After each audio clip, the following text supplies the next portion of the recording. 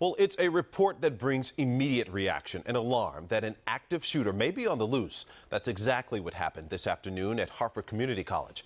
WJZ is live. Alex Demetrick joins us again with the events and the fear that unfolded today. Alex. Yeah, Marcus, somebody thought they saw a man with a gun on the Harford Community campus.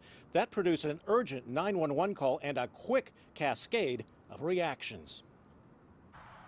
The incident was centered on Harford County Community College's baseball fields. Two people thought they saw a man walking with a gun. Police immediately responded to the first 911 call, and within seconds, other calls flooded in. We believe a lot of those phone calls came in as a result of people yelling, "There's a man with a gun," and somebody had told 911 that there were shots fired, which activated the college's response. We sent out an alert through our emergency alert system, notifying people that might possibly be on campus to shelter in place. Police and first responders poured into the campus. The grounds in all buildings were searched. The end result? Right now, there's been no shots fired. There's no confirmation of shots fired. No suspect was found, but that doesn't mean someone didn't see something suspicious.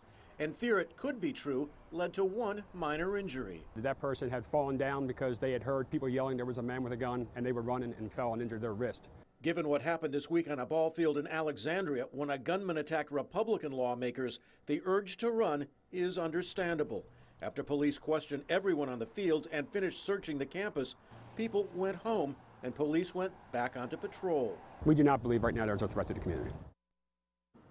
Well, that doesn't mean police are through with this incident. They plan to review surveillance video from a number of cameras on campus. Marcus? All right, Alex, thank you. And if you were near the campus today and saw anything, you're asked to call Harford County Sheriff's Office.